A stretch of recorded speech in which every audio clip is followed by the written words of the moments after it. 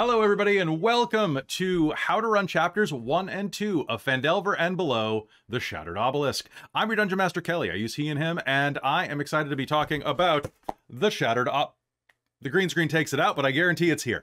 The Shattered Obelisk, today on Dork Tales. We're going to be going over Chapter 1 and 2, because I looked down and was like, oh, we're in Chapter 3. Wait, we do how to runs in these, but we blurred through these super quick. So for those of you who are getting into this module for the first time, this is going to be a, it's going to have spoilers for chapters 1 and 2, but no spoilers that persist beyond there. Please don't put any spoilers in the chat if you're playing or if you're watching along live, because the players have not read the book. And do not know what is coming. I will say that if you are running this yourself, chapters 1, 2, 3, and 4 are Lost Mine of Phandelver, and then 5 through 8, because there's only 8 chapters in this whole book, which is why I was wigged out by the fact we're already on chapter 3, is the rest of it, the Shattered Obelisk, more or less. And all of that fun stuff, which probably informs the design of the book for some reason. All right, so we're going to be getting into stuff. If you have any questions or comments, leave them in the chat. We're also going to be pulling things from YouTube, Instagram, and everywhere else on our socials. So we've only got a couple of questions right now, but I've got a couple of rants I have to do, and I'm sure the players do too. Let's meet them, starting with Christine. Hello, I'm Christine. I use she and her pronouns, and normally tonight I am playing Lady Ellasandra, Celeste Martine Barraquel, who is our ASMR Paladin Oath of the Watchers. Hey, I did that from memory without having my character sheet in front of me. And watch tomorrow, you're going to mess up Malia somehow. Well, yeah. You nailed this one. The character you've been playing for 4.5 years, you're gonna trip over. That's just the way it works. Over in the corner, we've got Caitlan. Hello, I'm Caitlan. I use she, her pronouns, and so does the character I usually play, Anthea Briarfoot, the halfling artificer alchemist of the group. So there we go. You did that perfectly, and I tripped over the easiest little words in my vocabulary. I don't think artificers, and you must have a hell of a vocabulary if that's one of the easy ones. Anyway, welcome. Thank you. Down beneath you, we've got Amy. Hello, that's me. Hi, I am present. I usually play Lyric, the Tiefling Bard, College of Creation. Nice. Who do you play tonight? Currently I'm playing myself. Oh, good. That's one of my favorite characters. Oh, awesome. Aw. That's awesome. Also, one of my favorite characters next to you is Christa.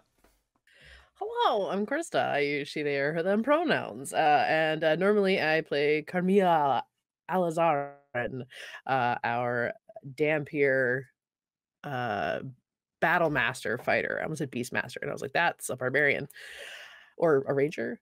I also got my flu shot and my 4th COVID booster today, so if I'm a little out of it, I apologize.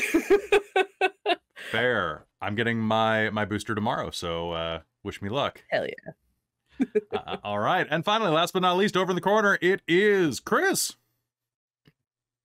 I'm just like smiling blankly. I'm like, oh, everyone else is having such a good conversation. Everyone's done their great introductions. Hi, I'm Chris. I use he or they pronouns. I am usually playing Sindri, our Way of the Ascendant Dragon monk. First time playing a monk, so I'm really enjoying that in like actually a long-term game. So I play like. So this is my first time really getting into it, and as it's going on, I'm really enjoying the mechanics of it. Nice. So tonight, folks, we are going to be talking about chapters 1 and 2, of course. We're going to break them down kind of in order. So I'm going to do a round robin at the beginning of this and ask, so chapters 1 and 2, of course, cover the travel to Phandelin, and then chapter 2 covers you're in Phandelin, you fight the red brands, and then you go, spider, and then have to go after the spider. Opinions. What do you think so far?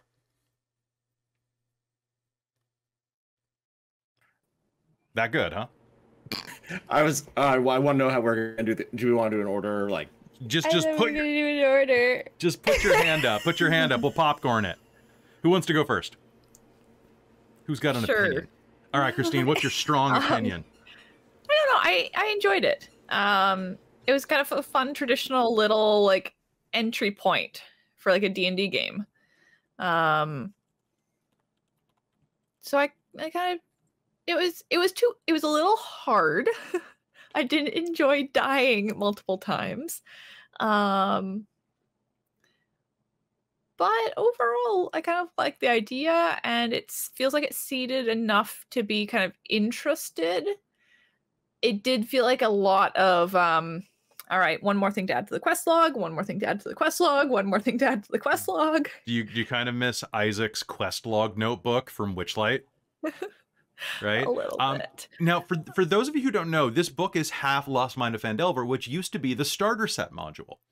So, knowing that, does that feel about right? This feels like a starter module? Honestly, it feels too hard. Kind of, right? A little bit. I'm like, this was an introduction to D&D for people who didn't know how to play? I mean, I guess my constitution was deliberately low, but... Well, that was the thing back in the day, though. It was kind of like, it was more of war games, right? It was more about building to fight. But yeah, it does feel simple enough for that. Like, it's a fairly simple concept, fairly simple, like, execution of, go here, something happens, figure this part out, a little get video there. Gaming? Oh no, let's figure out how to rescue this person. But, I mean, that's fun, too. It doesn't have to be super intriguey. Fair. Amy. So you said it was pretty simple. But I found that with all the different NPCs that were shoehorning in information, keeping track of it was kind of hard. And that's with me writing down what was being told to other characters to figure out who knew what, when, where, why, and having to make notes being like, I don't know this information, but we need this information recorded somewhere. Or like going to approach a little old lady who's knitting to be like, cool, can I learn how to knit? And they're just like, let me tell you my life story. And I'm like, okay, well, you've made this too real. I can teach you how to knit, but I need you to rescue my cat from these goblins. Kind of, yeah. And then not having a clear concept of where things were, the geographic distance, like the logistics of it just felt a little overwhelming to me. Okay. That's interesting. And please let me know at any time here, because I'm a DM. I'm not fallible though. So if this is a user error, that's something that I could have done better, let me know, because that'll help me run better in the future. Caitlan. Oh my God. I just wanted to clarify that I meant simple in that you're doing something, you got hired for something, and then something happened, and then you had to go follow up that sort of simple instead of like video fancy game. carnival type stuff. Gamified. I really, like, I thought it felt very comfortable. Like, not, like, it was hard, and, like, Sindri fucking died, so that was cool. Thank you for the rescue there. But, like, the style of it was very, very comfortable. I guess that, like, having played a bunch of introductory modules or con games, it's very, like, yeah, let's get going. But I think the other thing that made it feel so comfortable is playing with friends of mine, and Christa, this is our first game together, but like playing with like a group that we've like, as we have been playing together for a long time, we got a chance to develop our new characters really quickly and develop those bonds very intensely. And I'm like, oh yes, okay, I'm adventuring with my friends and we're gonna do the D&D stuff. It felt very D&D in like in a very good way. Nice. I could agree with that. Yeah. Caitlan, what do you think? I think that I think it's a good starter one, like everyone has said, in the sense that yes, there's this fetch quest, there's this quest, why can't I hold all these side quests? But also, I think the way that we're playing it is a bit, if people were playing this around the table for their first kind of game, getting into D&D, I would think that they would be a bit more meta with it. So because we have a map, we, like, as people, can find a map. However, our characters don't. They don't know where we're going. Yes, precisely. Like, the DM would probably put that out on the table for you. But the characters, we're like, oh, I don't know how to get there. We have to find someone who can help us get there because we don't know where we're going. We don't know anything about this. So I think that in some way has kind of changed the way that we're playing it for a whole bunch of how other people would play it. Sorry, I got really distracted all of a sudden. Totally. But yeah, that was my point. I think we're being less meta because we're also doing it for everyone else. Performing, yes. And yes, exactly. All right, Christa, that means the final player word falls on you. Oh no. Be poignant. So my only experience with Lost Mines is from the Adventure Zone, them using it as their sort of opening for their first very small part of their campaign.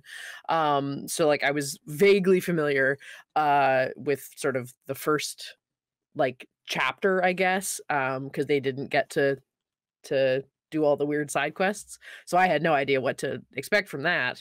And yeah, I agree where it's like it's just too many things, and that was the kind of thing I was like, this I understood maybe like taking out the red brands, but I also understood dealing with like going to find Gundren, and I think I think we talked about it in the game where it's like a lot of hurry up and wait, like hurry up, but don't actually, it's fine, do all these other things first. Yeah, I think one of the big disadvantages of the way this module is set up is the hurry up and wait, particularly involving a hostage situation, because there are fantasy game distances involved. It's not like somewhere in the next like 5 miles there's a hidden entrance to this fortress and that's where they're kept. It's no, somewhere over the next like 100 miles of wilderness there is a small castle that no one remembers apparently. Somewhere, someone knows. And you have to basically do like, you have to go over like you're mowing a lawn, you know, like in the grid to find it. And it's like, that's a bit much. But at the same point. And there's a bunch of things thrown in as well that are like, well, there's like 8 different leads, but they're all in different directions. It's like, okay, well, do you go try to find his brothers? Okay, well, if you do, where are they? They're usually over here, but where's that? And then there's this druid, and it's like, oh, well, maybe we need to go ask the druid for help. Okay, well, but they're in the complete opposite direction to any of these other things. And now you're telling us to go find a hag, but does that actually help us? Like, yeah, exactly. It is overwhelming. But then you have to catch a lift with the Witchlight Carnival over to meet Tiamat, who's actually Takasis, who needs your help. And you're like, okay, Exactly. So before we dive into this, so the structure of this, why don't we talk about, I'll give a quick outline of how chapter 1 is written in the book. If you have ran Lost Mine of Phandelver before, here's what I have to tell you. It is almost identical. I held them side by side. And aside from at one point, you get a lot more silver in this book from one treasure drop, I could find almost nothing different. I think it's like you got an extra like 200 silver or something like that inside of a chest. And normally it was like, you get 20 silver, and they just added a 0, right? To give you a little more cash. It's pretty much like verbatim the same, aside from the places where they're like, in chapter 4, you'll see this means this. Or a couple of mentions about weird goblins that might come back later. So chapter 1 basically covers from you heading out of Neverwinter. The whole thing is that for whatever reason, your characters have been hired to transport a wagon from the city of Neverwinter south along the Tribord Trail to a small town of Phandelver in the area known as Phandelver. Along the way, you discover that your good friend Gundren Rockseeker has been captured, as well as his friend Sealdar Hallwinter. You have to go rescue them from a goblin encampment, and this is where the trouble begins. You take care of the goblins, and that is the end of chapter 1. There are a number of things that you can do here. The game gives you a bunch of adventure hooks based on backgrounds, based on just generalized plot threads. So besides the background, there's the one where it's like, oh, you are hired to be a guard for this caravan wagon. More than anything, you're a friend of the Harpers, or you're a trainee to the Order of the Gauntlet, and you're there to get squired basically by none of you took that, but you would have been seeking out Darren Eldermath, the orchard guy, to train you, because he used to be a member of that order and he would be your mentor. So there's a lot of things in the town that are really cozy, like Chris was saying. You go there, there are a lot of places for backgrounds to kind of loop in, and for people to go, ah, yes, I have a connection to this guy, or oh, you know, that guy that sounds kind of like Cookie Puss is my uncle, you know. That's really cool. And I really like that. It reminds me of, as a Pathfinder player from first edition, it reminds me a lot of, I think it's Cookie Puss, Snaggletooth?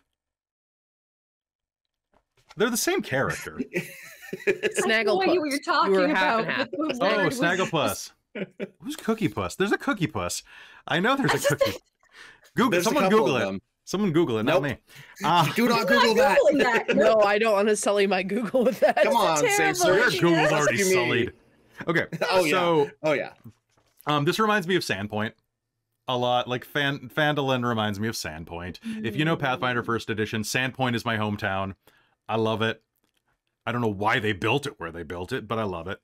And that is chapter 1. So chapter 1 starts with you finding stuff. There's an encounter with some goblins that are ambushing you. And here is where the problem begins, in my opinion. My 1-minute summary from a DM perspective of this chapter is the goblin ambush is really cool. Starts things off in media res. You're like, oh, hey, there's a thing. What? Oh, no! These goblins can actually totally mulch a level 1 party with tactics. I'm in a group that does DM stuff for Lost Minds of Phandelver, right? There's tons of Facebook groups for this that'll help you out. You can always hit me up in those to ask questions, by the way. They referenced using a book called The Monsters Know What They're Doing. It's on my shelf. It's a great book that talks about monster battle tactics. I would not recommend using this in a game with first level players. Because once you guys get into the Cragmaw hideout, if the goblins use goblin tactics, you will die by the second room. So consider that. It's super deadly. It's stupid deadly. First level D&D is like that. You're like the chance for you getting like one hit KO'd by Senior Bugbear. Right? So there were some things that I added to the module as spice to help you guys out. Number 1, we have something good happens. I spent one of those to have a random druid or wolf or whatever he is give you good berries because you were dying. There's one. That was incredible. I think you found 1 extra health potion than was present at one place. Because that's a really easy thing to track. It's a little boost. It doesn't hurt anything. The other big one I did, and I'm sure someone's going to comment about this eventually, is it's one of those things where you get into a combat right here outside of Cragmaw Castle and kill the guys, but none of the other goblins notice. And I have to justify that mentally, where I'm like, the goblins are just like, the other guys didn't come back in. I guess they want to pull extra shifts. I'm not going to complain. I'm going to sleep in. You know? Like... Use goblin brain to get around these problems. Especially since we camped right outside of there too. You went a mile away, but yeah, basically. It not was very far away. Not far enough far away that their hunting range would not have like covered that area. But... Yeah. So it is a really deadly chapter, as we found out. The final thing that I did is I killed Chris. And then I was like, we just bought you art, man. We're not gonna call up Kiyoshuki. Kiyo, can you make a dragon board now? Can you do that like real quick? And also, Chris, she time to can redo your costuming. Like truly, like figure it out, right? Repurpose it. Work designers. But I also am a DM who believes that death is less interesting than what you can do with it. And I've got some plans for you. I've got some plans for everybody, but don't expect to be bailed out. You know? You see, like for D&D, like I expect like characters will die. That is something that can and should happen at points.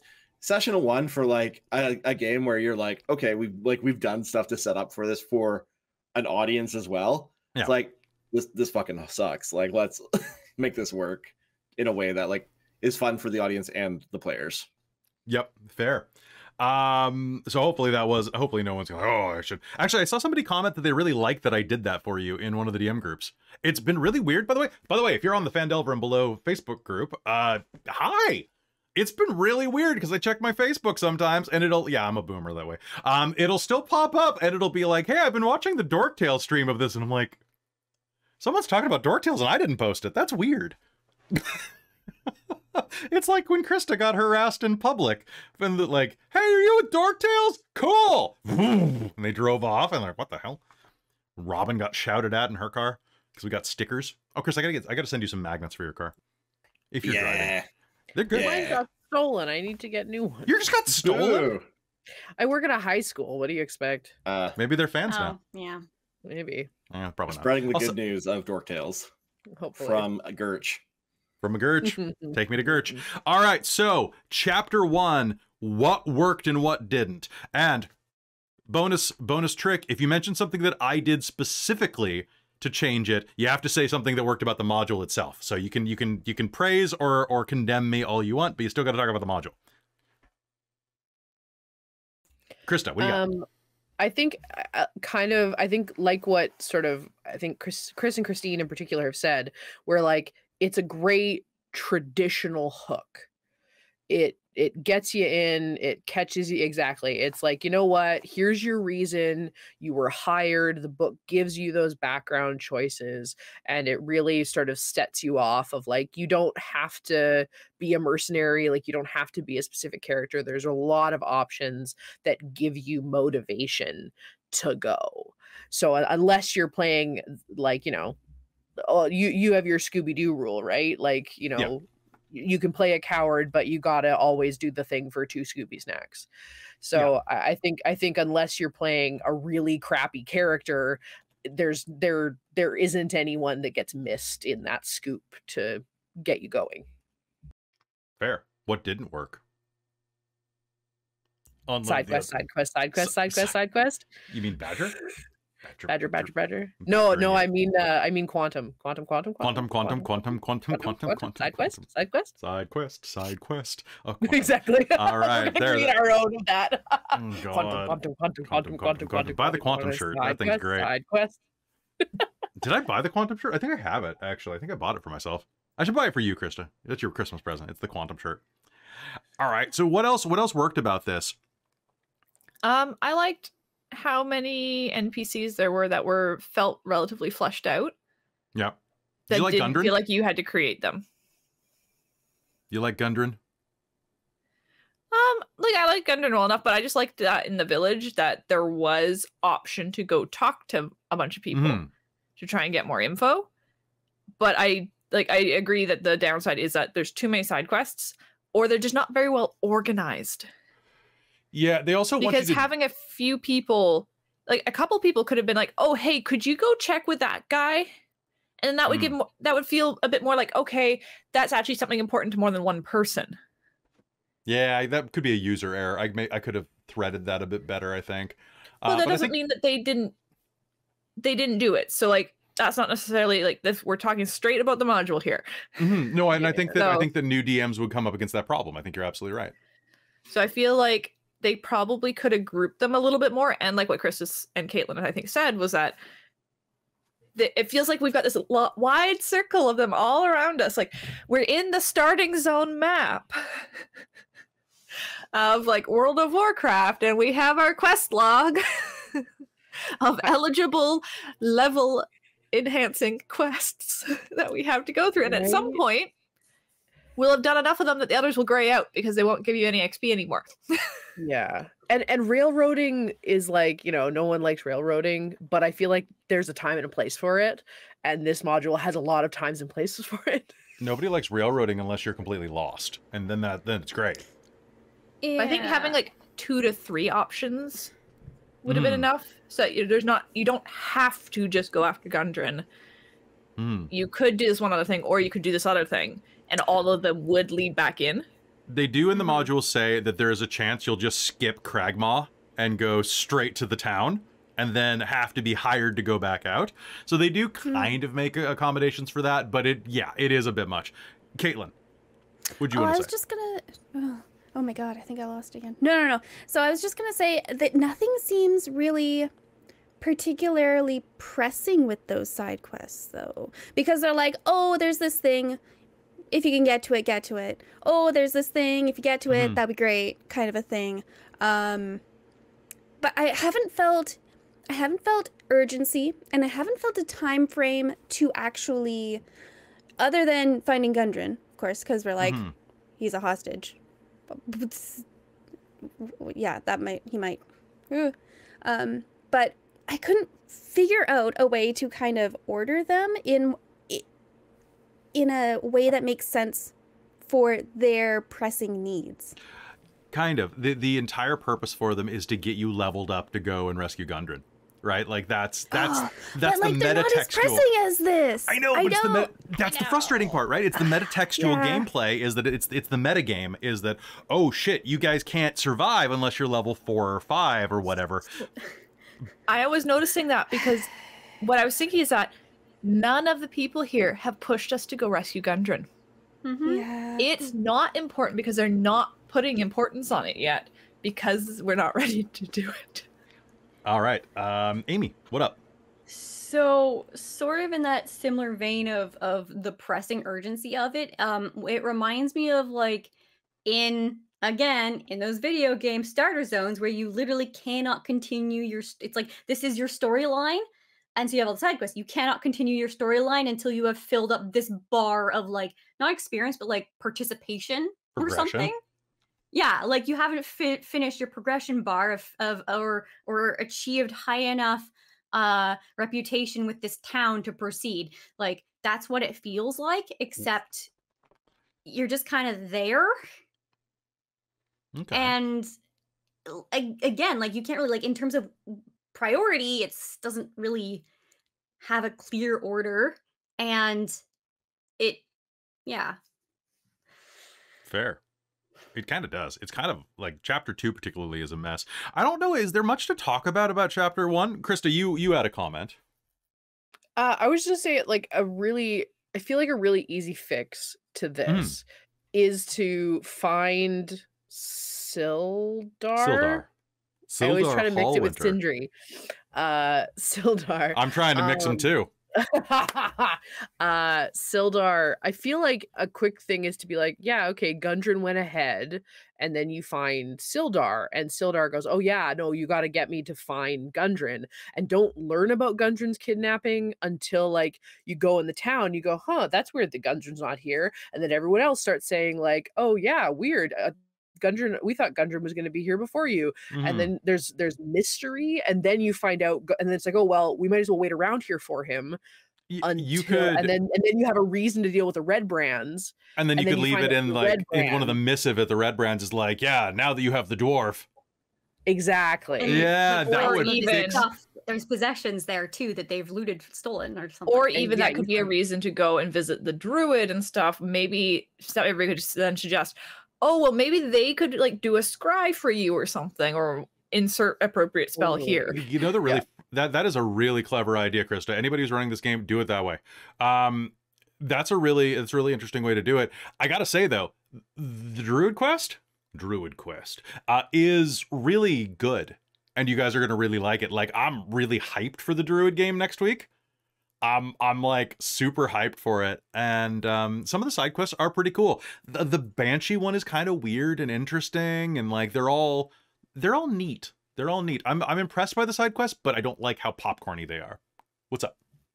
Well, I was gonna say, and I fully thought we weren't going after the druid because I was like, there's no reason to go after them. Like, we need to just go fight Cragmaw. But the druid will take you to Cragmaw. It's in the other direction. Nah, it's literally like 2 blocks south. Caitlan, then Amy. I'm also really excited. As a positive, I'm also really excited for all the side quests. Like, personally. Yep. Yeah. I do love me some side quests. I do. I think they'll be interesting and fun, but yeah. But I was just thinking, like, I almost think that instead of having all of them come up at the same time, having the NPCs with each one sort of show up at different points, maybe, or like after you've done something. Not necessarily to trigger it, but like, oh, if you've gone to the deal with the red brands, then maybe you'll run into the person who has information about the druids or the banshee, and have a cap on just how many different things they're giving you. Fair. Like at any one time. True. I think unfortunately the most of the rumors come from like, you show up at the tavern. Yeah. Chris. I think one way that you could try and minimize that, it would be like, if you have done X, Y will approach you. Like, because like these people don't know me from a hole in the ground. And just because I have like a sword doesn't mean I'm like necessarily trustworthy. Like, for like the town cleric to be like, well, you seem like good sort, like, and this is nothing on. I'm like, I felt dumb yeah, doing why do it, you but keep I had to getting do robbed? it. Like, you keep getting robbed. Like, stop talking to adventurers all the time. But they seem cool. I mean, we do seem pretty all right, but like, You're okay. I just want to say, Misery Mouse, I'm not sure, in the chat had said, like, it would be great working those side quests into backstories, because like I said, like there were all these really good, well, like you said too, Kelly, like there's all these really good like backgrounds that give you a reason to go on this adventure. Like, tie those in, like you said, right? Like, I mean, like, we're there to find this house, and the house has some stuff, and that connects us to this boy or whatever. That's great. And so yeah, like, we have Ellasandra, who's connected there, but it's like, okay, well, maybe this hag, maybe someone has a history, right? Or maybe she's a hag that's actually known for helping the Harpers, and okay, so now if you're friends with the Harpers, you have more of a reason to go find this hag. And yeah, I don't know, it's just it felt like it was like, ooh, yes, I'm fit in this world and this is where I belong, and now I'm lost. Fair. I think given the backgrounds that we had in play, I think Christine's background and Chris's just being like a hired helper of Gundren, it was probably the easiest. Like, Christine's background with Ella and her aunt being there was pretty good. I was trying to find more stuff to fit the more transient type of characters. Like, Lyric has no particular anchoring, and like Carmilla's on a quest to stab people. Stab quest. Not true. Carmilla is really on a quest to not stab people, and she's failing at it horribly. Her quest is to follow along. It basically was just to follow Anthea and just protect her and make sure that she gets on her feet, because she wants Anthea to help her with her whole curse nonsense. Selfish. I know, entirely selfish reasons, it. but is trying to like be not anthropomorphic. You're trying to be a furry? That's not characters. Philanthropic, yeah. Philanthropic, not anthropomorphic. All right, Not so fair. Okay, so that makes sense. So when you're running the game, like, try to tie it as best into the backgrounds as possible. That's absolutely correct. It seems like we've mostly just jumped over chapter 1 and talked about NPCs. So all I will say is just be careful, because the chapter 1 is a real meat grinder. And yeah, you will die. Like, Clark the Bugbear will probably mulch a low-level party, or just your monk. And I will say, for personal, I don't know how you guys feel about it, but for personal reasons, that whole everything, mainly because of poor rolling, was so mentally taxing on me. I was just angry. Like, I wasn't looking forward to game. I was just mad. I just didn't want to participate. And it's stupid, and I know logically I shouldn't feel that way, but sometimes your emotions get the better of you. And that was, for me personally, I was just so angry that it was just failure after failure after failure. And that I was just, like, for me, I don't even really remember most of it because I've blocked it out, because I was so frustrated. And you went into a game. battle rage. You're in a fugue state. You woke up covered in blood. Some of it was yours, some of it was theirs. Exactly. And so, like, it is nothing against the book and nothing against anybody here. It's purely against my dice and my own mental health. We're just having some fun with nat ones. I definitely found it frustrating with rolling poorly, plus being hit really hard a lot. It was just like, okay, 1 would have been okay challenge, but 2, it kind of sucks. Yep. So, and I think because we didn't do how to after chapter 1, they're firmly lumped together at this point, and I kind of forgot that, of course, the goblin stuff would have been chapter 1 and not chapter 2 when we were talking about chapter 1. But like, I feel like that overall was a fairly clear and easy setup to chapter 1 stuff. Yeah. Meet the dude, get hired, go do a thing, run into a thing, and go, oh no! Check the thing out, fight, get killed. not to pat ourselves on the back too much, but I think the way that it was structured probably would work best for your game if you're running it, which is to have a little preamble where all the characters meet each other before they're on the road, and have a little bit of camaraderie. Introduce Gundren as more than just a guy that you know hired you. Like, give him a little bit of a personality first. Make him friendly. Don't make him a douchey, like, awful boss, or else people just won't do it. Make him a nice guy who's just trying to, like, start a business or, you know, make some money and survive in the frontier, right? Like, make your characters be at least ambivalent to his survival, and you'll get a lot out of it. So definitely do that. And Curd, I invented Curd. I just threw him in. And then Droop showed up, and like, Droop is better than Curd. Droop's in the book. Curd is not. Curd is literally like the like point of Carmilla's like personal growth at this point. Curd's in the way. Because she pushed, well, at least in both my mind and her mind, she kind of pushed Curd into coming with us. And then got everybody on the side of like, let's get him to help us, and let's convince him he's better than he is to get his help, and to kind of throw him in the meat grinder, which we did. I mean, if Carmilla hadn't noticed, I think Alessandra was fully on board that train without even anything being said, of just like, yeah, let's convince this idiot to do it, because he just about killed us just now, or he was gonna try and kill and eat us.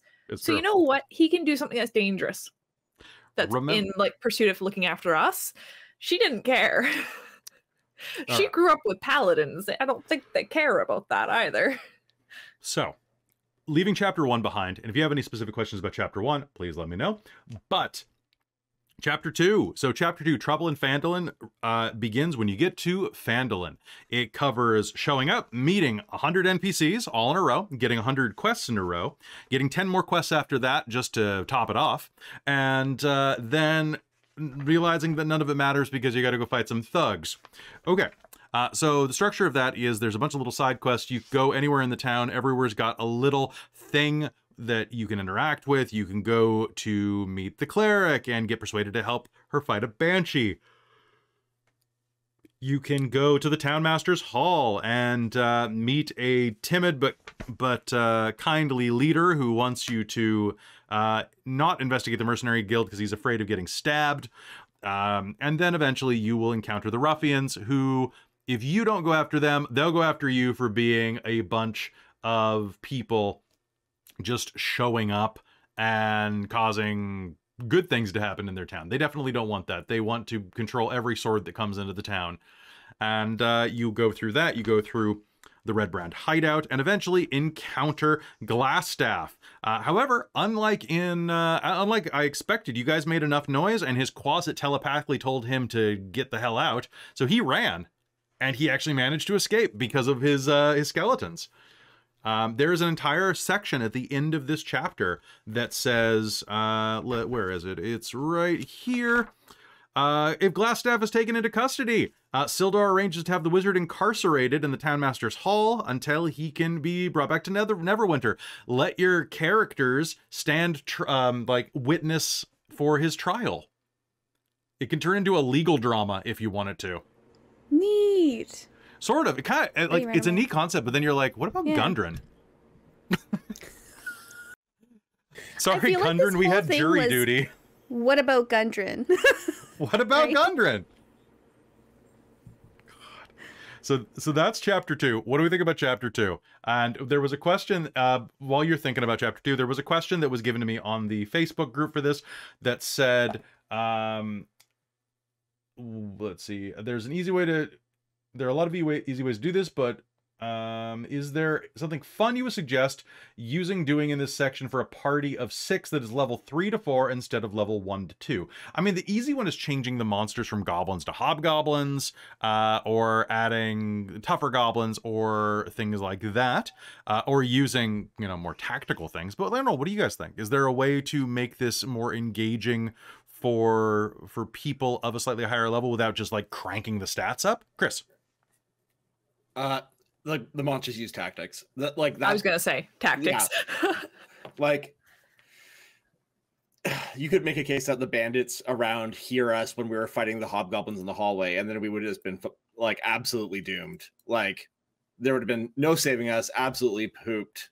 Like, but because we were able to have the luck and not have to fight the 6 additional bandits while we're fighting the hobgoblins and got that short rest off, that would have been way harder. And like, even level 3 PCs, like if you're facing off against Glassstaff as well as his goons at the same time, you could be in a world of hurt. I'd also have the Nothic be the more active antagonist, because the withering gaze on a Nothic can really mess you up. Yeah, there's a lot of potential to get absolutely just blended. Like, we've rolled really bad consistently. Like, Christa, I get being frustrated by it. Like, it sucked, actually. But like, occasionally though, we rolled really well. Like the fight with the red brands out of town, you could upgrade them from like mooks to like a little bit tougher, but we also like murked them in one round, right? Like, they didn't get to move before we dropped all of them. Yeah, because you surprised them because they were playing cards, and it's an old. Well, and with that, you could have them just be more on the ball, more thinking, knowing a group of adventurers has moved into town. We've sent some guys out after them, but if they're not successful, we better be watching out just in case they come after us, type thing. Maybe they are tough and we need to be ready. Or even like the initial goblin cave, instead of not having that first room hearing us, if you're noisy about the fight and don't sneak up and rogue stab them in the back, the ones inside here and come checking, or within a certain period of time, they come and check. And if you're not ready for it, then and maybe they come out cautiously because they're smarter and stuff like that. So treat it like you would play it as a character yourself. What would you do? If you wanted to be particularly rough with them, and it is obvious you are not there to join the red brands or stay neutral to them, and you're staying at an inn with an easily intimidatable owner, there are 2 ways that I would suggest. One is just show up in their bedroom in the middle of the night with a knife and pick one member of the party off, or attempt to, or burn the inn down with them in it and bar the doors. And if the family dies, the family dies. And then you create a great villain, right? Like, have them show up in really intimidating places. Like, yeah, you killed a couple of our thugs. That's fine. We got 12 more. Can you fight 12 in one room? We're going to bar the doors on all of your friends or something like that. And then, you know, or use things like Alchemist Fire.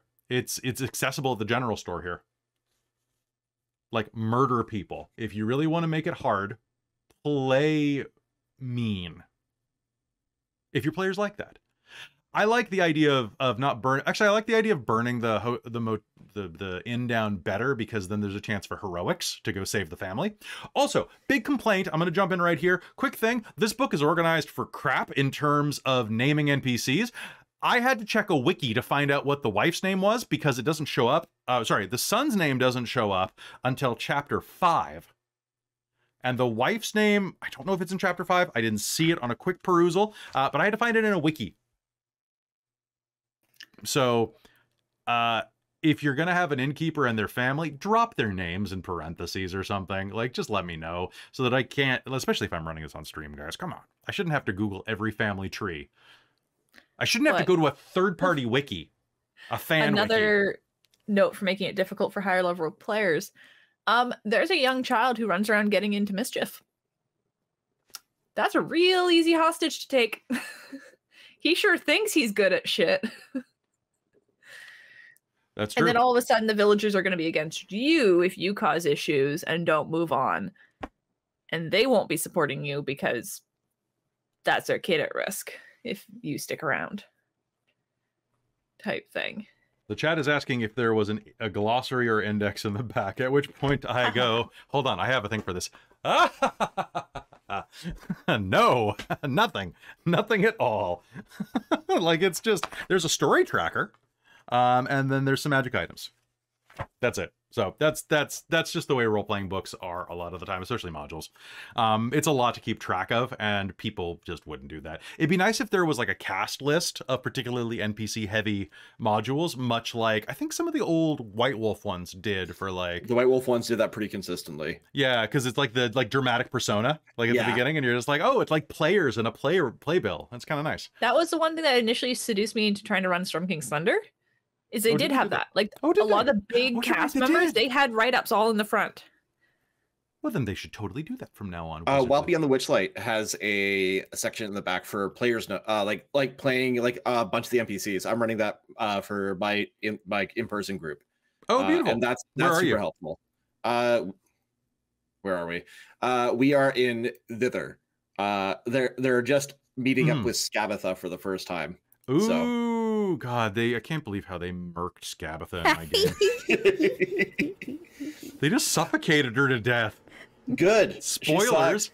They threw her in a bag of holding and like tied it off. That was like our first kill, I think. That was the first kill of the campaign. I think so. Too.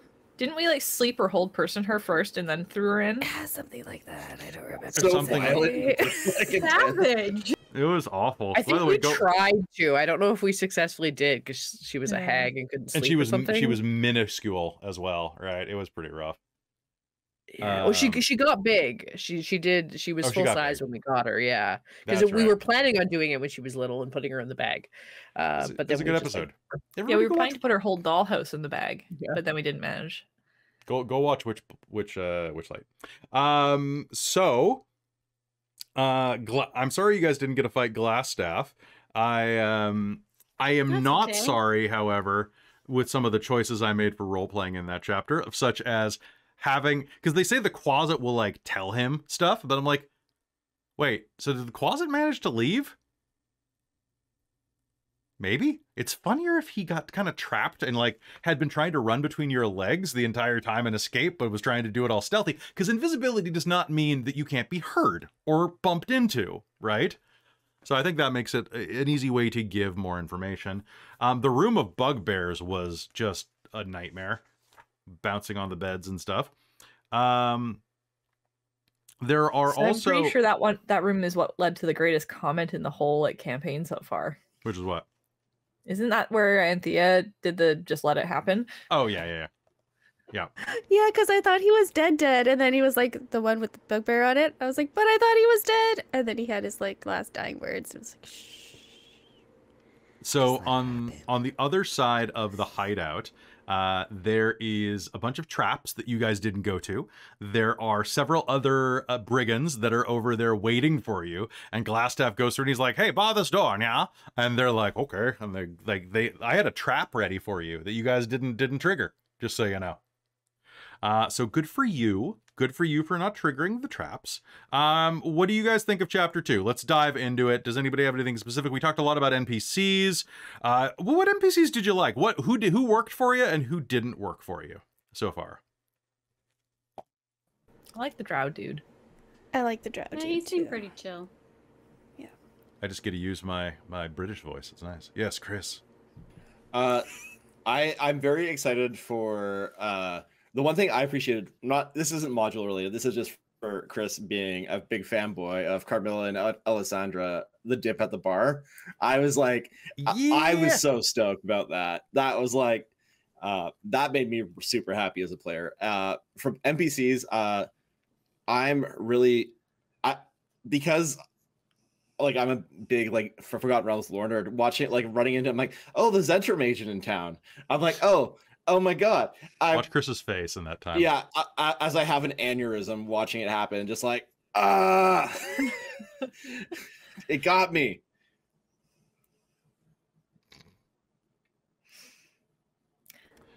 Yeah, admittedly, I loved all of our RP the most, and that was it was just amazing, and I just enjoyed like so much of it, and just playing the fairly sincere, naive character has been a lot of fun. And admittedly, half of my fun out of this is doing stuff specifically in a way to make Christa break, because it's freaking entertaining.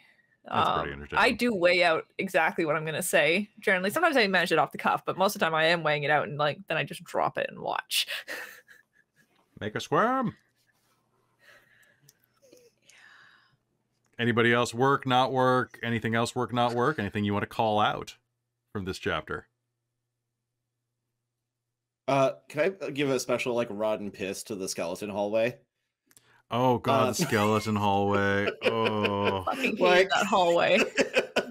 I mean, like it's a decent like role playing opportunity, but it does fucking suck. Like You played the tactics there hard. I I was could. like, fuck! I can't that was- get through. like and truly, that was I was stupid. I was chasing. I really wanted to get to that mage, but I'm like, oh, I'm so absolutely fucked here. Like I'm like, You I've did done really this well once myself. you started hitting them. Oh yeah, once I was Fine. not charmed. See, that was incredible, though. Hey guys, I'm just on his team, man. We're friends. He seems like a cool dude. I love Nothics. I love Nothics. They're great. That was very cool. I've never encountered one before, and that was very interesting. And I still feel there's more to uncover. Like I'm still very intrigued with the Nothic in general. Mm. And I was very surprised that it wasn't immediately hostile to us. It is. They're Gollum basically, right? So they're only hostile. Yeah. Like they're super chaotic. So it's like they feed themselves what they need. And if they have an opportunity to betray you, they probably will. But there's like, they're opportunistic. And I I love was them. weighing my oath so hard in that section, just be like, Right. I feel like I should be as a paladin starting this fight, but we don't need it. All I'll say, Caitlan, is if you ever get a chance to play Rime of the Frost Maiden, play a wizard. Also, if you ever play Rime of the Frost Maiden, play a magic user of some kind, because if you're playing a fighter or a barbarian, you're gonna have an awful time. Ask Robin. It's rough. But you like magic items that only wizards can use? Here's all of them. Right? Is rough. Oh shit. It's rough. You want a bunch of flying enemies and no way to reach them? It's great. No, the worst. Yeah. Right, it's the worst. Anything else about this chapter jump out at anybody? So like my personal advice for this is remind yourself that these people are drunk and surprisable. That will make things easier at the beginning. And then Skeleton Hallway is unavoidable if you are running into that room. You will get boxed up, and at a higher level, it's very easy because you just fireball the room.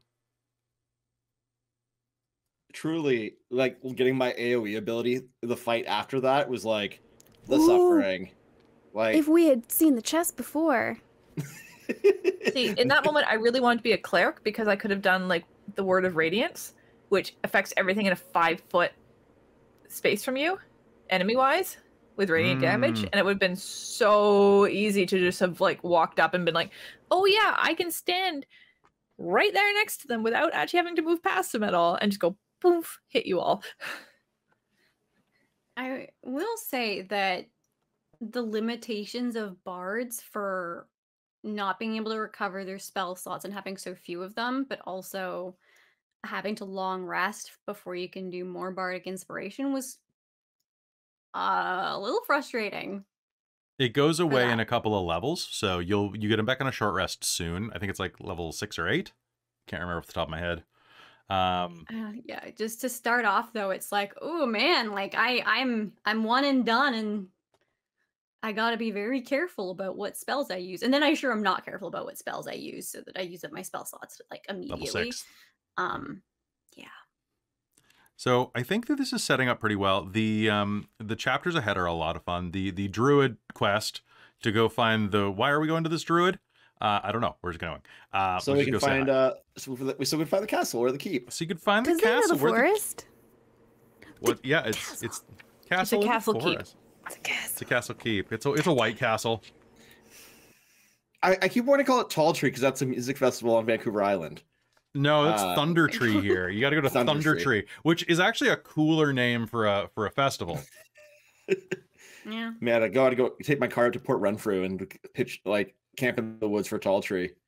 Drink me some Fat Tugs and other local beer. Other IPAs. Because that's all they fucking make. Indolent. No. Yeah. Independent Phandelver Ale. So there is a lot of stuff coming up that I'm really excited about. I think the thing I'm most excited about with is in this module, at least the beginning, because it is very bare bones with a lot of the, compared to a lot of other modules that are being ran, this is less immediately flavorful. So I feel that against a module like Wild Beyond the Witchlight, which has an immediate carnival and fae theme, you're getting a lot of like that motif and mood. In Sunday, we ran the first episode of Planescape, which was a mood. Like that immediately is a, oh, this is awful. Like fun, but awful for us as players. And like that type of vibe. I'm not going to spoil it if you haven't watched the episode. But it was awful. And other modules that they put out recently, this is a real throwback and is much more vanilla. So it gives me a lot more like, I can throw in things like unconscious training montages for Sindri, or Carmilla's nightmares, or lyrics. What the fuck is happening? I'm sure it's fine. It's just, you know, night terror. Just night terrors while you're awake. It was night. Was it really? It was night. Was I awake? They come at night. All right, From so beneath you, they devour. Ooh, that's good. Ooh, dirty. All right, so some questions from the chat we have right now. What are the differences I've noticed in chapters 1 and 2 between Shattered, Obelisk, and Lost Mines? The silver and the inclusion of funny-headed goblins. That's literally the only difference. Sometimes down to a letter count on the page. It is no different. Like, it is just like copy replace. Kelly and the players, what was your favorite part of Phandelver so far? What surprised you the most? Favorite part of Phandelver so far? Huh. I will say honestly, party dynamics and roleplay, which is... Yeah, you guys have been real solid. Because we have in many ways, very distinctly different like moral compasses, but also are still on the same general compass. And I think that's neat. But that's more us than the actual although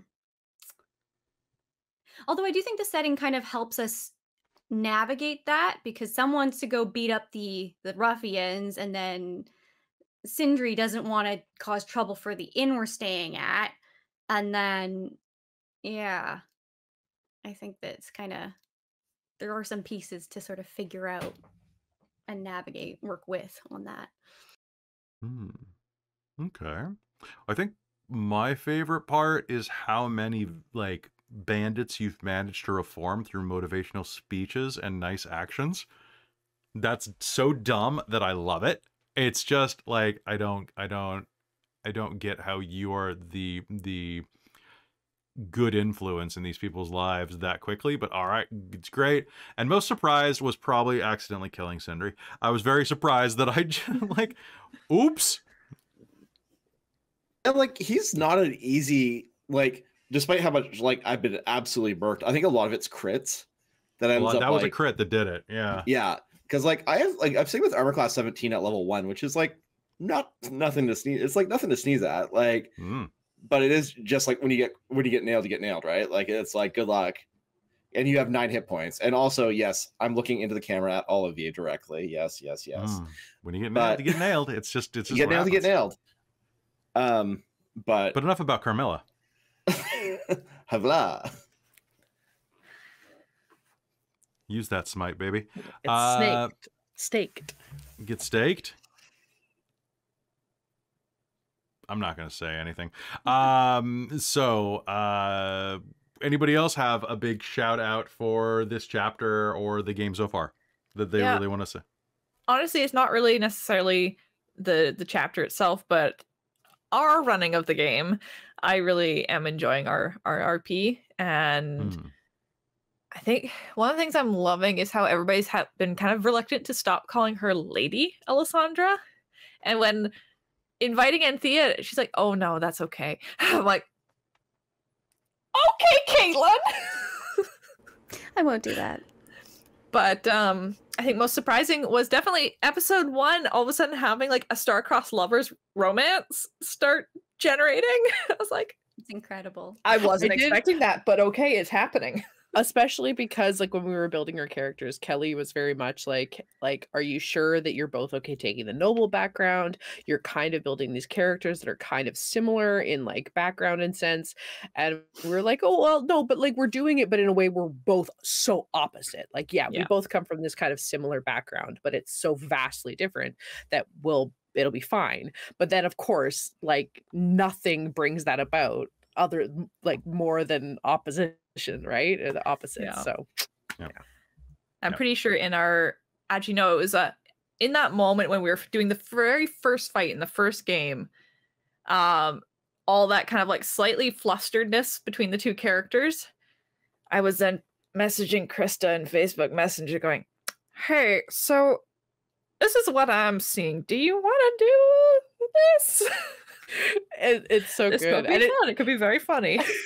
And it's so funny because it's coming from like both of them being so awkward because from their different backgrounds of just not Yep. having a lot of socializing. Yeah, it was very, very good. I thought that was delightful. It's very delightful. on the sort of flip side of these two incredibly awkward characters, I appreciate Anthea's entirely singular, amazing, just like innocence, but also just like it all comes down to the just let it happen. It's just like that. It's so perfect.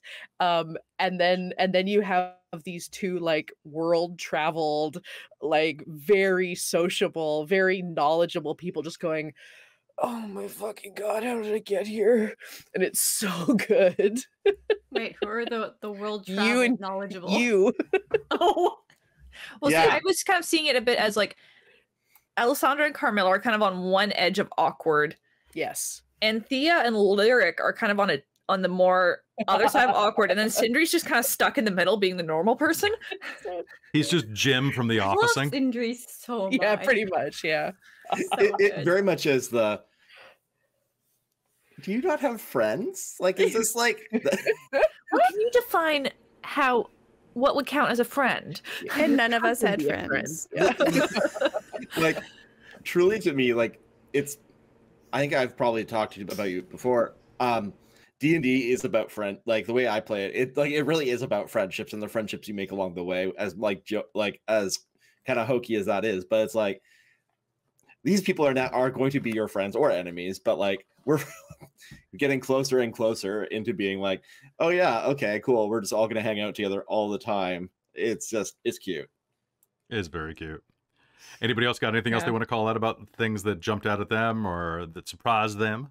Amy? The only thing I just thought of was just like first time having an actual like backstory that really applies to the character a lot.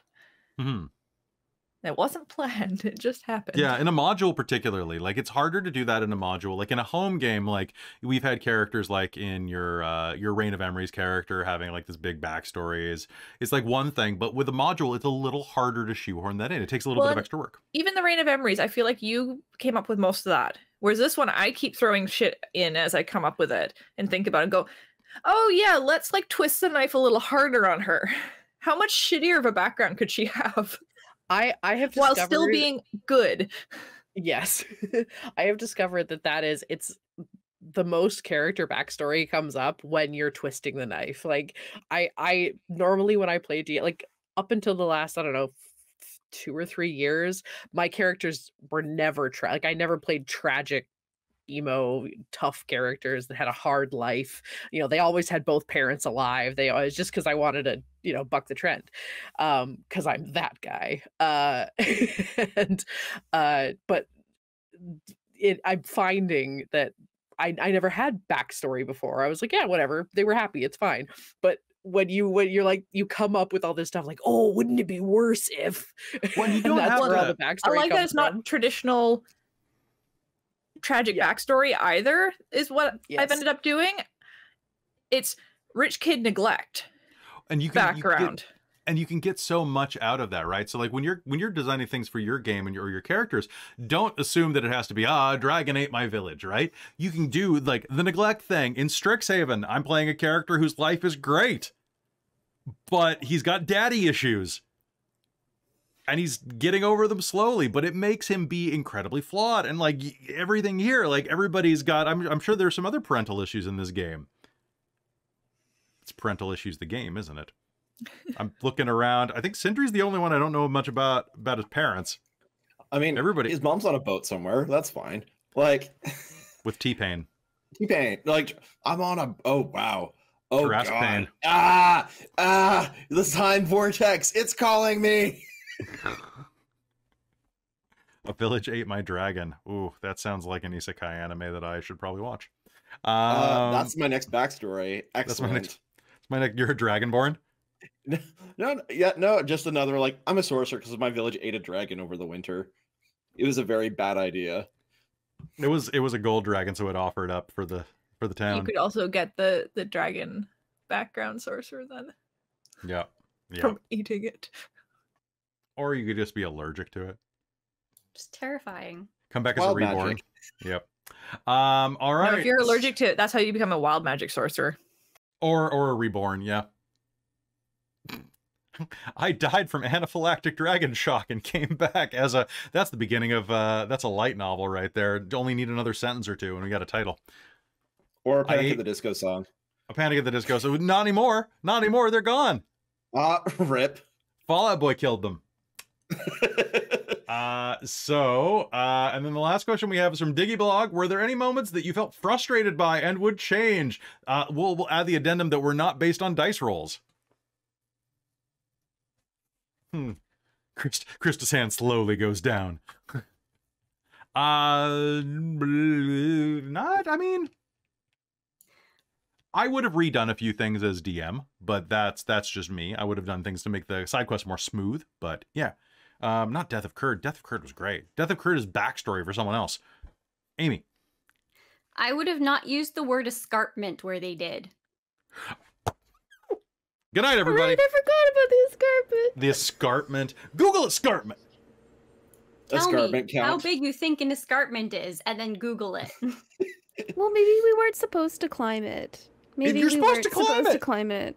But Okay. Didn't it have like stairs or like a ladder or It's like something 10 on feet. one side? It's like 10 feet. Can we like edit in like a escarpment counter and then crenellation counter? Because crenellation is not so bad in this one, but in other modules it's just everywhere. Oh god, I didn't even crenulations. hear and that then one. There's another counter for Baldur's Gate 3, which is the Baldur's Gate citizen saying the word 10-day counter. And it's like, oh, I hate it. I hate it so much. Just say a week. Just say a week. It's a 10-day. It's a 10-day. It's world building, Chris. It's world building. It's There's world no part building. of like I don't even. I think that's based on word historical stuff, though, of a 7-day or a 10-day, because that's how they used to say week, and that's why you have fortnight. Yeah, but does which is the word 2 weeks? week? Hold on. Oh, God. All right, get in on the etymology, linguist. What else? What else bugs me about that? Like, there's 10-day. I think that's one of the reasons why, like, for our homebrew stuff, I've never come up with months and days, because it just feels like nobody would use them anyway. Ah, Yeah. yes, this is Vela Day, and tomorrow's Nern Day. I mean, when you So- have an already set of time markers that you use culturally and regularly in your Yeah. everyday life, it's really hard to memorize a new set. And when you do know- that, people are going to ask you over and over and over and over again. Wait, was What does that mean? What does that Yeah. mean? So Especially since week apparently seems to come from Old Germanic, meaning sequence or series. That makes sense. The only one I remember from Pathfinder is it's the month that's based off of Callistria, the goddess of elves, wasps, and sex workers. Because it's set during February, which means that it's set during Valentine's Day, and it's all about sex and revenge. And I'm like, done. Callistria. mood. That Big big mood. And it's my See, I mean- birthday month, so it's all just like 4 things I remember. Right? It does make sense if you have a world where you have like where the gods are very, very important to your world. It makes sense that all of your time, because that's like ours, right? Like Thor's Day, right? And like all of our months are based on, March being based on Mars. Like, yeah, so Yeah. I get it, but who's gonna remember that? There's a meme about that's going around that's like talking about how, oh, I hate how October is the 10th month when it's supposed to be the 8th month. I hope whoever did that gets stabbed. And it's like, good news. And it's like, no, it's not good news because Augustus is the one that changed it, not Julius Caesar. God damn it. And it sends me every time into like a blind rage. We should run People don't know Requiem for Roman Rome naming again. conventions. We should run Requiem for Rome again. I mean, I just put it out. Like, I just wrote a bunch of stuff for Requiem for Rome. There's an entire chapter where you have to rescue a ghoul pig who was named Emperor. What?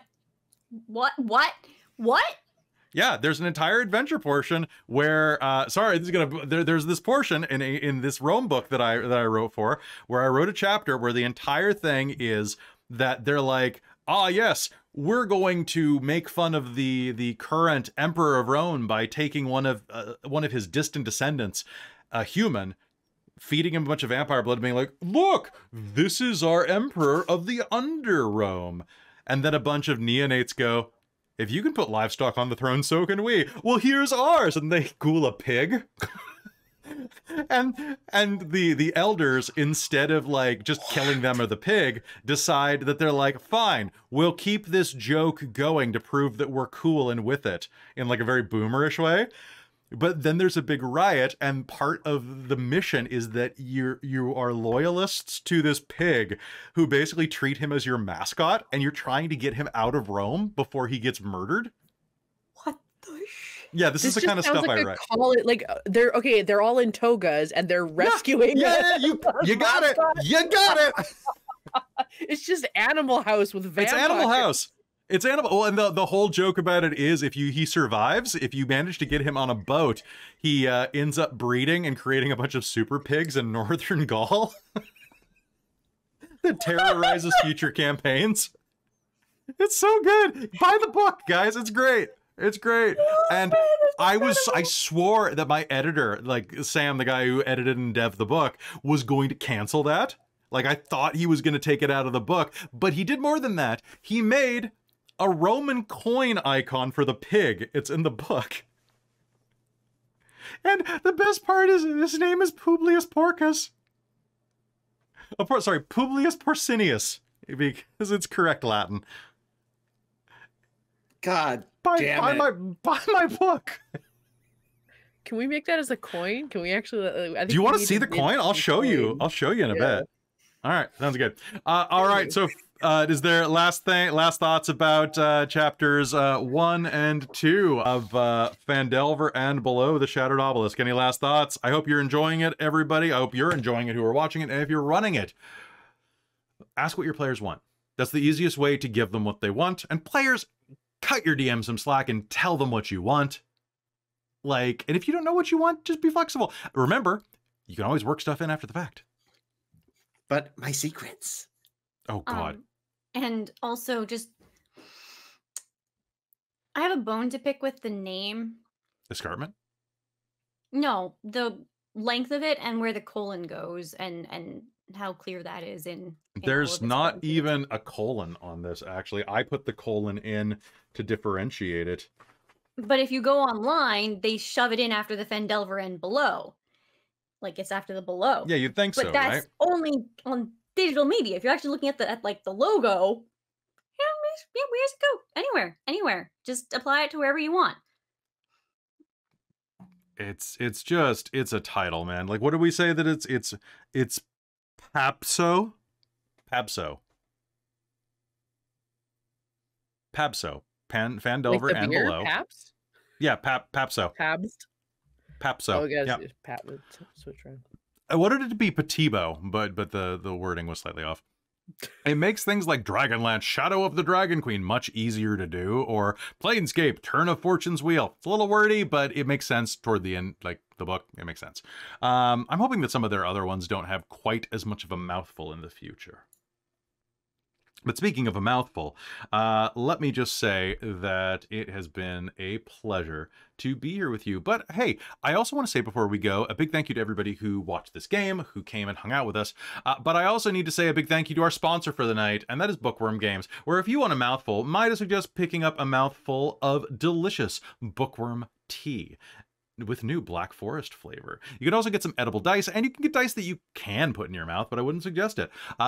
Bookworm is a fantastic dice proprietor out of the Vancouver area that provides you with more than 170 different dice options, from wooden to resin to acrylic to gemstone to liquid core, like the one Christa's holding up right now, to edible dice. You can also get dice bags, familiars, dice bins, and soon, tables. That's right, tables. You go to Bookworm Games right now and use code Dork Tales, all one word. You save 10% on your order. Also, they do free shipping if you order more than $100, which, hey, the holidays are coming up. Dice are the gift that keeps on giving, even if it kills people.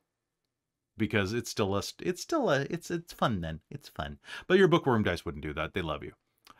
Big thank you to Bookworm Games for sponsoring us tonight. And folks, I think that's going to be it for us tonight. We're going to do these throughout. I'm going to do these like every 2 chapters probably, unless I'll probably do these every 2 chapters for the first 4. And then we might do them every chapter for the last 4, because the book's about twice as long in that section. So for the last half of the book, we'll probably do 1 for each one of these. If you have any questions for future episodes, please post them in the comments below. And thank you so much for tuning in. Anybody have any last words? I've been having a lot of fun. Thanks for running. I'm having a lot of fun too. Yeah. It's a good game. So we'll be back next. Yeah. We'll be back next Monday as normal with a normal game, and then don't forget to come out this week. Tomorrow is the Shards of Nirn at 7 p.m. Pacific. Wednesday is Dragonlance, Shadow of the Dragon Queen. The fight against Lord Soth is this week, so please come and support them for Soth Bowl 2023. As we find out, because they're going to try to fight him. Oh boy, I hope you didn't like the cast. And then on Thursday is the finale of The World Below. So come out and spend some time with us, folks. It'll be great to see you. And if you're watching on YouTube, consider giving us a sub. If you're watching on Twitch, give us a follow. And if you're listening on podcast later, what are you doing? Give us a follow, man. Like, give us a 5-star review. Do it. And the last thing I have to say is I've been noticing a big uptick over on our Patreon. A lot of people are signing up for that recently because I've changed when we do our calls to action on that. That means, folks, if you got a couple of extra bucks in your pocket, consider joining the Patreon. You get a ton of additional games. We didn't end up having Radiant Citadel last week, but we did get out a Technocracy game. Also, Star Trek ran today. There's also more Strixhaven coming next month, and then more Strixhaven coming the month after that. And when Strixhaven ends, we've got some stuff to swap over in its place potentially, but that's something that we'll have to talk about later, and Christa is going to have to not join that game, which I think we're going to have to fight you off with a stick from not joining that game, to be honest, knowing what it might be. But we'll talk about that later. So consider joining our Patreon, and we'll see you next time here on Phandelver and Below, the Shattered Obelisk on the Escarpment. Good night.